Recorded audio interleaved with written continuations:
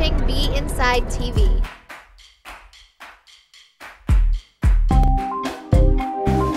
I'm Shomari of Binside TV, and I'm here at the Tribeca Cinema Gallery to celebrate the New York premiere of the Tribeca film release slate. I spoke with the cast members and film directors on the red carpet.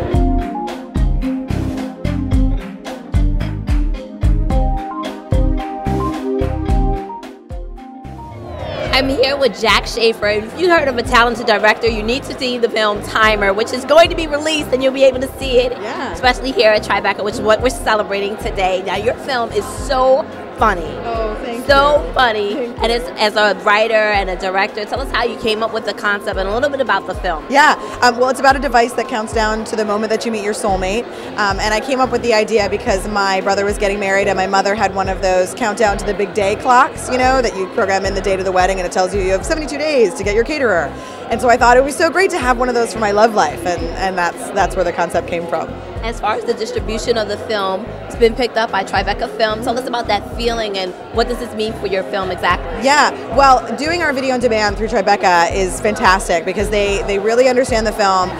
They were so instrumental in making it a success at the festival last year. We sold out all our shows. They had to add shows, you know, so they're a fantastic partner with which, you know, to do this platform, to do video on demand and to really get the word out. And they're so great with their online marketing and their campaigning in that way. So it's just been perfect. And then we did 2 special screenings here at the Tribeca Cinemas, and there were people who who saw it last year at the festival, and they came this time with their friends and, you know, their boyfriends and girlfriends, and that's so gratifying, and that's because Tribeca gets the word out there, you know, and they take care of their filmmakers. As far as Tribeca, how, I know you spoke just briefly about it, but I know there are not even words, especially when you speak to the filmmakers, that they can say to just express themselves as far as how instrumental Tribeca has been as far as helping them along with their project. Do you have any words that you would like to mention? Oh my gosh, yeah, no, there's so many words that I would like to mention.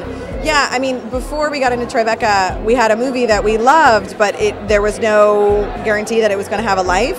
And then as soon as we got into Tribeca, that's when the film sort of like goes from a chrysalis to a butterfly, you know. That's so cheesy, but it's really, really true. And then that's how, you know, my movie got exposure and I got exposure. I found my manager, and well, really my manager and my agents found me because of Tribeca. And the film, you know, has had this amazing run in all these festivals because it started at Tribeca. So yeah, Tribeca is the root, Tribeca is the heart, and I owe so much to these people and to this amazing festival. Wow, Tribeca makes that magic happen. It's true, it's absolutely true. Yeah, I can't say enough glowing things about Tribeca. Since the film came out, actually at the Tribeca Film Festival, since that release, what has been the life of the film thus far? Yeah, well, we've been in about 15 festivals all over the world, domestic and all over Europe. We're going to be in Brazil and Korea this summer, and so it just that's what Tribeca kicked off was our festival run, and then our distribution began 2 weeks ago in Los Angeles. So we're in the distribution leg, starting with an LA run, a New York run, the VOD, and then our DVD will be in June. So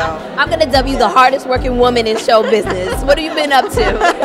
I mean, I've been traveling with the movie like crazy. I got stuck in Amsterdam at a festival because of the volcanic ash. I mean, it's been nuts, but it's great because my movie's a sci-fi movie, and that's kind of a sci-fi thing that happens. So it's been good. But yes, it's been a lot of work, and we're almost done. And now people are really seeing the film in homes all across the country, and you know that's the best part.